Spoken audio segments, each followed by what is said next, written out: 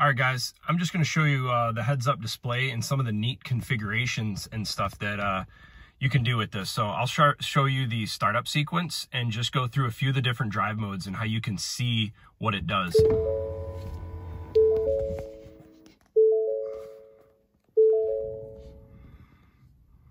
Okay, so I'm in normal mode right now. You'll see I'll change the drive mode. Okay, let's see. Okay, normal. Still shows I've got time on the left, speed on the right, ambient temps on the, ambient on the right, speed on the left. I'm going into tow haul mode now, and you can see it changes to RPMs and speed. Now you can custom configure some of these different drive modes. Okay, now I'm going into eco mode, and it changes back. So right now, currently the modes for eco and normal look the same. Let me go to, let's see what slippery roads looks like. Looks like no change there. Let's see, off-road mode. Okay, that's kind of cool. What do they call that? Inclinometer or whatever. It shows that you're in four-wheel drive on the left and degrees of, you know, your angles and RPMs in the bottom. Speed on the left, or sorry, on the bottom right-hand corner. All right, now, okay, so that's off-road mode. This is rock crawl mode. What do we got here for rock crawl? Looks like rock crawl is the same. The only thing it's just obviously just showing down here, shift into 4 low. All right, so there's off-road, slippery, normal. Okay, pretty slick setup. Hey, you guys get to be the first to see this. Ooh. So cool. Here's another thing that I thought was pretty neat. Let me turn the lights on. And just little Easter eggs. I don't know if you can see. It says F-150 established 1948. I know a lot of others have talked about this, just how this piece slides.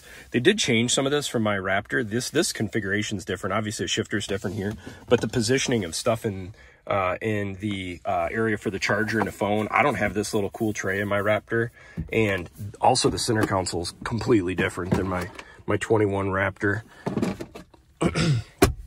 All right, so now I'll show you some of the different heads-up display menu changes. So you can adjust the brightness, vertical, image rotation, content. This is where you can change. So what do you got? Miles to empty, driver assistance, pitch and roll off-road.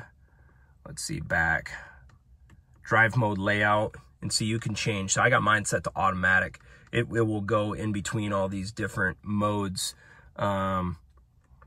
Let's see, I'm trying to think of some other configurations that are different on this than my Raptor. Obviously, the digital gauges look a little different from the 21 to 23 Raptor. Obviously, you got your engine braking here, your cameras. Let's see, I'll show you some of the different camera views. So this layout is a little different. I honestly think the camera quality feels a little more higher resolution than my 21 Raptor. The menu, this is different too. Pretty cool. Yeah, still that's all the same on my truck, my Raptor. Bed camera view. Yep, same as the 2020. Let's see what else is different. So this is new. So I didn't have this on my 2020 F-350, and I don't have this on my Raptor. The only way this was accessible before is when you have a trailer connected. So that's kind of neat. And then let's see, what's this one? Okay, so this will be for when you have a trailer connected.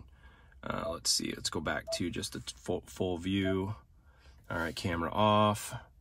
Yeah, I got I think that's like trail descent mode, parking sensors. Trying to think if there's any other apps or anything else that I see is like drastically different. The biggest thing I'd say is I've noticed between my 21 Raptor, and I've got the latest updates to the APIM, is this just feels a little different. Like the button layouts and stuff, they're shaped a little differently. Nothing too crazy. Trying to think what else. Menu's still the same. Thanks for watching. Please like and subscribe. More great videos to come.